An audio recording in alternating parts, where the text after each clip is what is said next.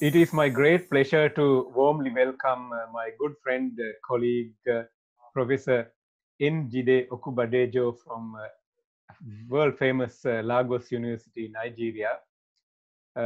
I came to know about Njideka thanks to Palatucci Advocacy Forum, as I was supposed to be her advisor for the Palatucci Advocacy course. Of course, being her mentor was such an easy job, as she already had everything that she needed to get going.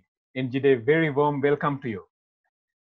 Thank you, Tissa. So I'm really excited to be here. Thank you for having me, and thank you for your mentorship in the AAN Palatucci program. It really set me on the right path in my career.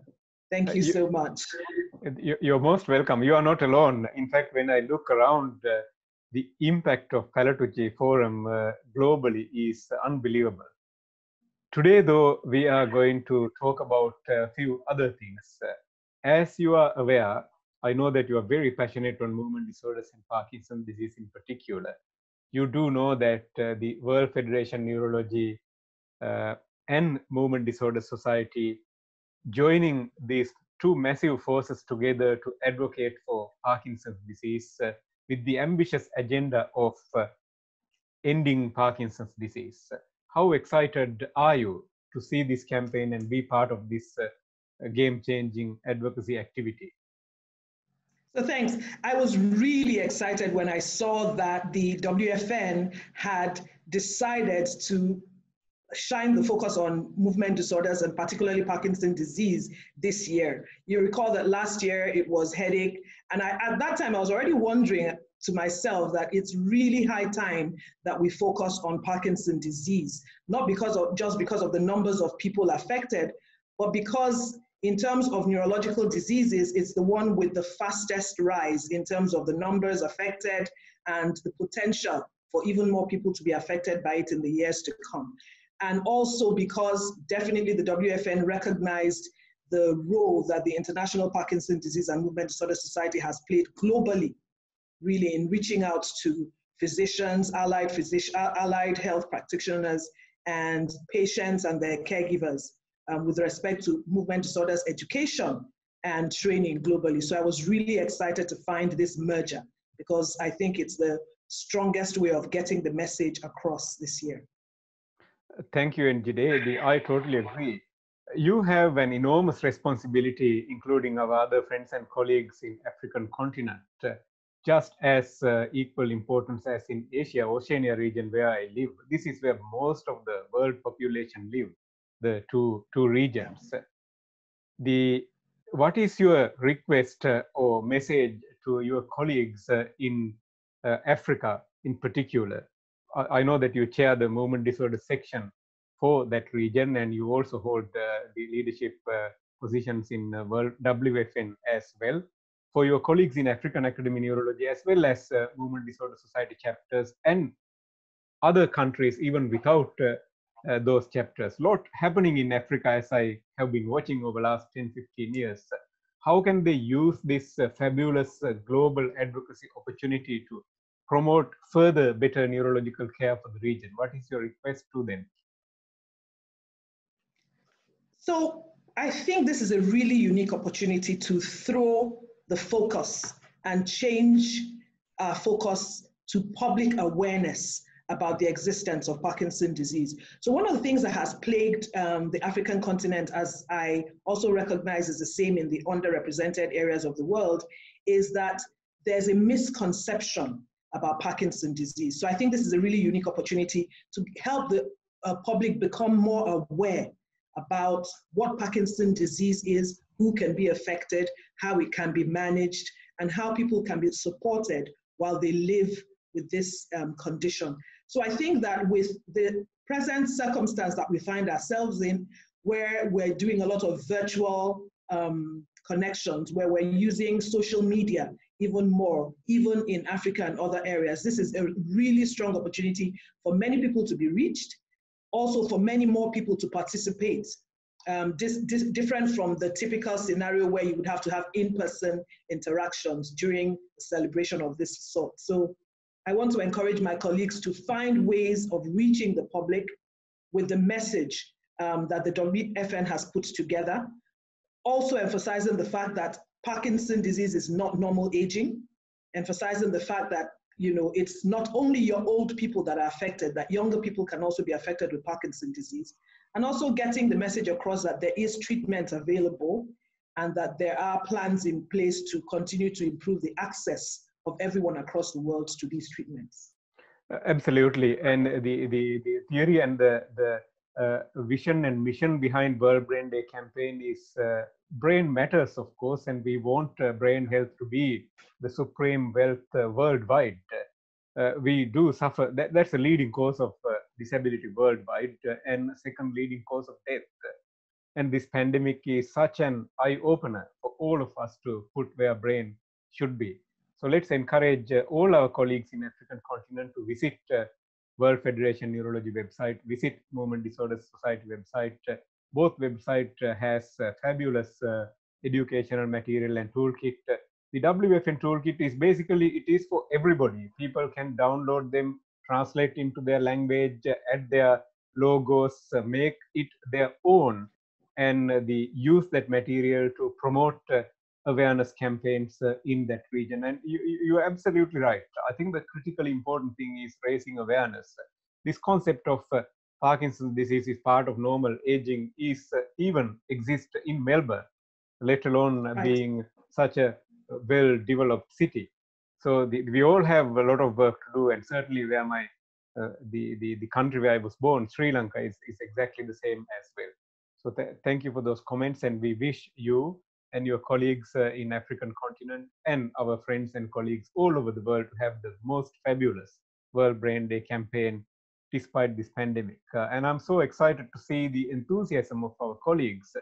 If some of our world political leaders thought that they would divide us and conquer, I think the scientific community had other ideas. We have connected with each other like no other. I mean, I'm talking to you from other end of the world, and we are basically sharing this message across the world. I'm pretty confident that the future is going to be optimistic. Humans would prevail with good human qualities. I'm going to change the direction of this discussion to a different angle now. You are a unique person, and you are such an inspiration, not only for neurologists and those young men and women in particular in African continent to pursue a career in academic world and pursue a career in medicine, pursue a career in neurology, of course.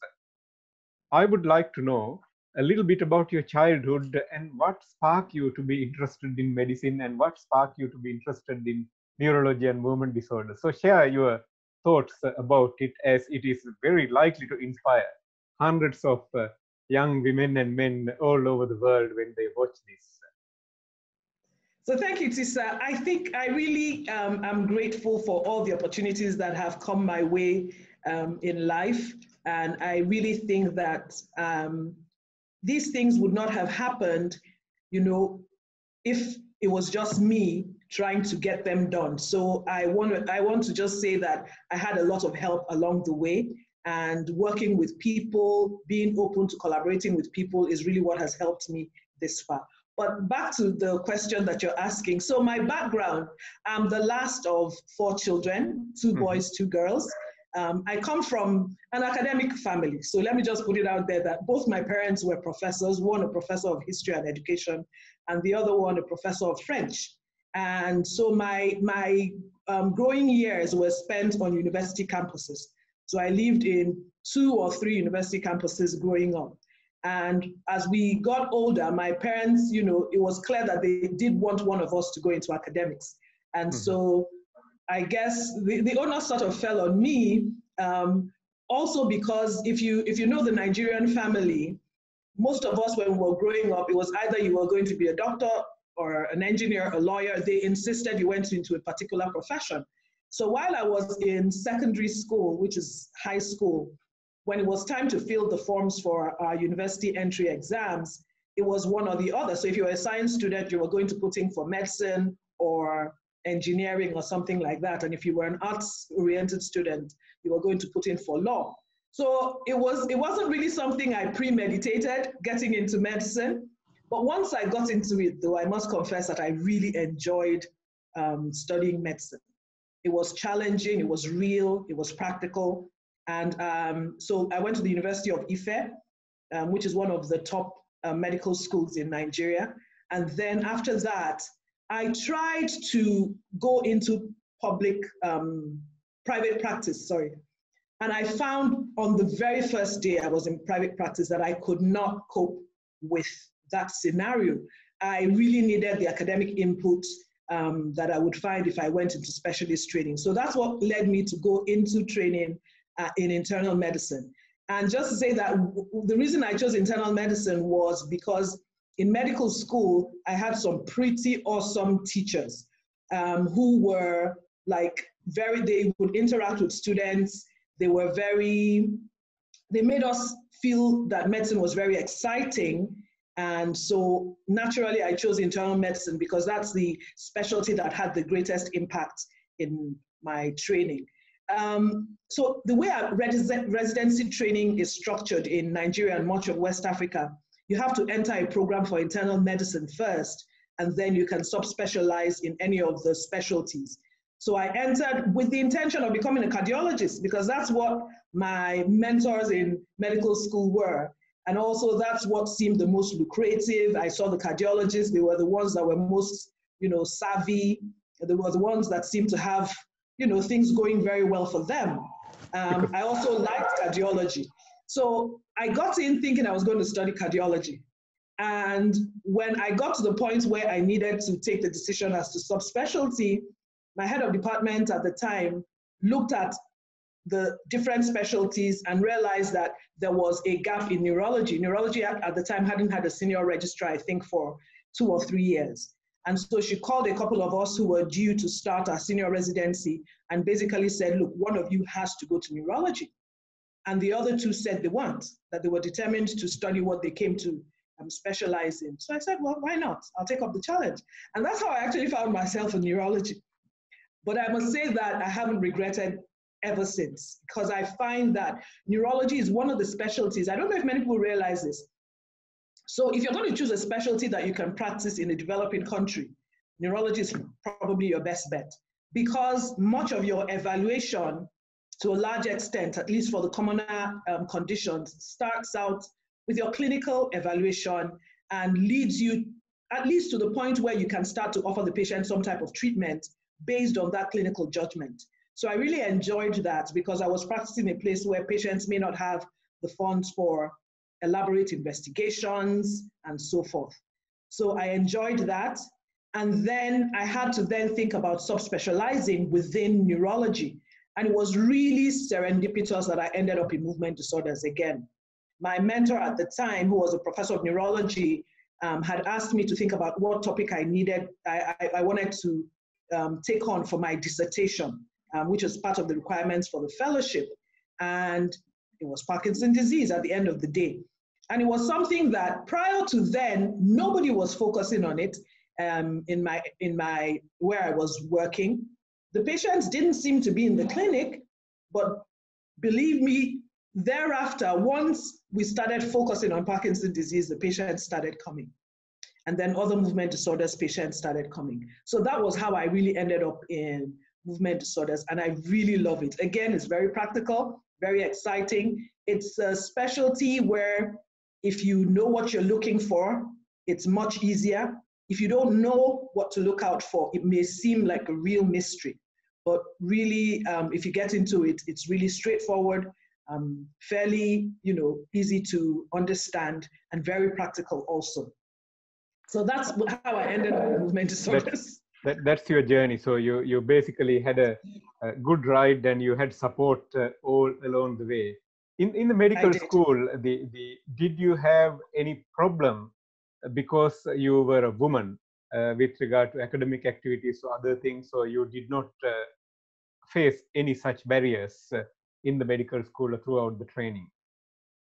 Okay, so in medical school and in my subsequent training, I would say that the barriers were there, but for me personally, when I look back, I realized that I simply ignored those barriers.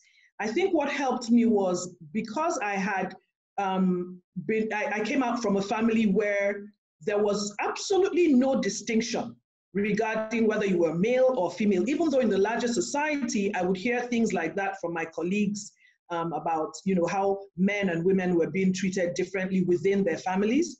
But from my family, there was no such thing. So I had I guess it was a defense because I completely ignored it. But the barriers were certainly there, but I didn't pay them any attention. It's interesting. As you know, I grew up in fairly rural Sri Lanka, and I have 3 sisters and 1 brother. I am the eldest in the family. My mother was adamant that there's absolutely no difference between you and your sisters. Everything that happens in the kitchen, everybody has to do. Everything that has happened outside the kitchen, everyone has an equal go. No one is superior, inferior. So we grew up even in that rural city with equality at that time. Did you have other female medical students or neurology trainees who could not overcome such issues, or as far as you are aware, while there were issues, they still kept fighting and kept the working along their course? Right. So in medical school, something I noticed, and I still continue to notice, is that the girls fight harder. I've noticed that. So I found that if we had a group meeting, the girls tried to be in front. Even as residents, even with my residents now, I find that the females, they fight harder. I think that's because, there's that perception that they have to fight harder to prove themselves. So that is there. Also, after I became a neurologist and also while I was training, I realized that as women tried to pursue their professional career, they also had the dilemma of balancing that with their family life. And that family life is whether it was their parents who expected them to help look after the family, or whether they had become married and had children. So I realized that it was much more difficult for women to forge a career. So the consequence for some of my colleagues was that they were then slower in progressing in their careers, or they had more difficulty passing their exams, or they had to take breaks in their career when the family needed support or when children were born. And the consequence sometimes was that some of them would not be able to come back to the residency training to complete if the family life was too overwhelming for them. So certainly there are unique challenges that women pursuing an academic career face and a clinical career face in medicine and in neurology. I like to combine this answer and previous answer together to drive home the message of importance of collaboration.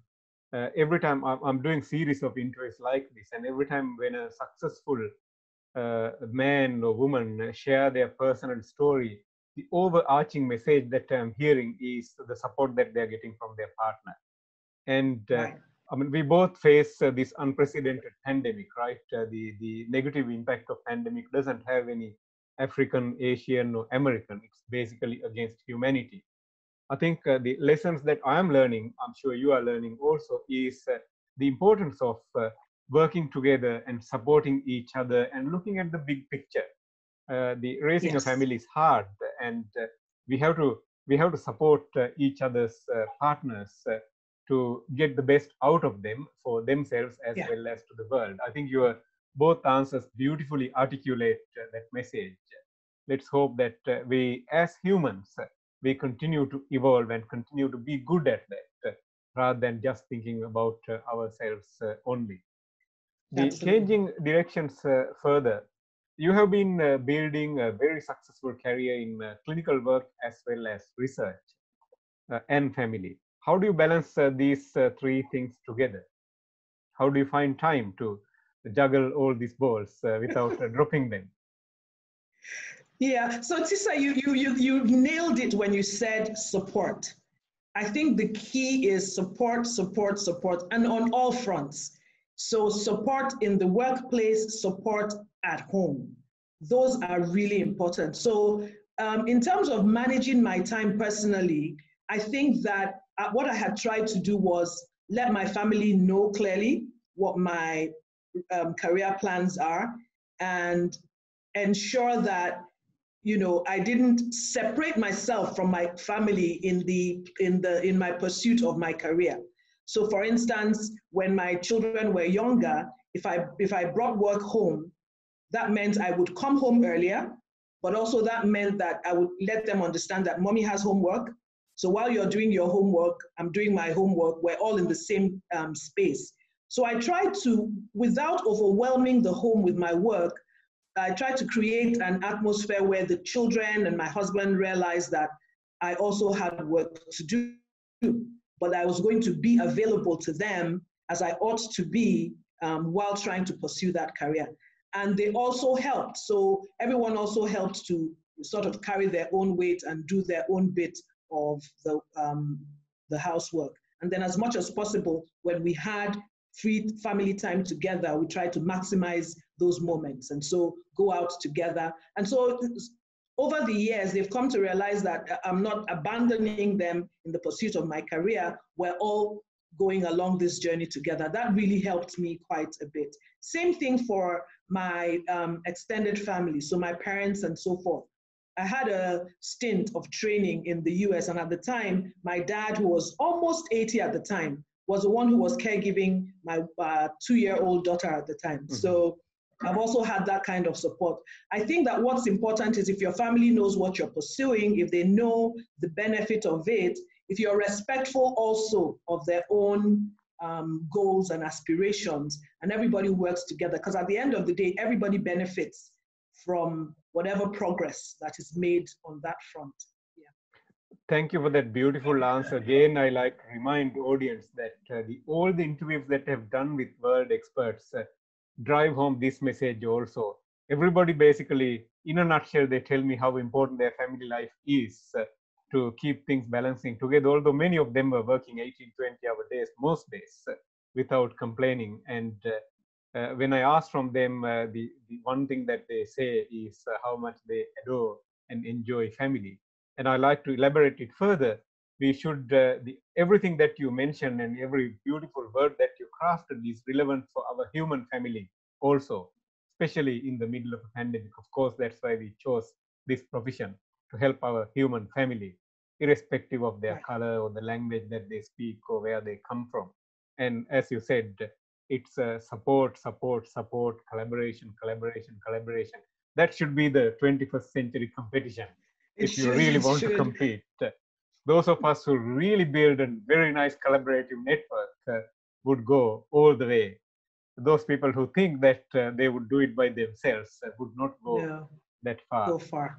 Yeah. So outside medicine, NGD, I know that you're about to start your clinic, and what do you do for fun other than the neurology and advocacy? Okay, so you want the truth or the official version? So what do I do for fun? I watch TV. Right. I like comedies. So right. I think that work is really intense, and I'm one of those people. So I live in a bubble. I don't right. like movies that are scary, that are sad, and so forth. It's so bad. I mean, there's this movie, Finding Nemo. As childlike as that movie is, I couldn't, because Nemo's parent had died. So I like fun movies. I like comedies, situation comedies. I love those. So I watch TV. I play with my phone. I play some brain games. So so if anything that they say will improve my IQ, I play that. I'm afraid of having dementia, so I try and sort of keep my brain working. Basically, that's it. I work out when I can. When I can, might be once in a month. I like music. Right. So yeah, that's what I do to have fun, and just chatting with friends. Yeah. You mentioned a bit about your family. Any additional thing that you like to add with regard to your lovely family? Oh, so I have 4 daughters, and so people have said, "Ooh, you don't have a boy?" But I'm like, because I didn't grow up knowing the difference between male and female, it has made absolutely no difference. Right. It turns out, though, my 4 daughters are, you know, they're pursuing a career like my husband. So my husband is an architect, and my first daughter is actually a civil and structural engineer. And the second set of twins, actually, so I have twins.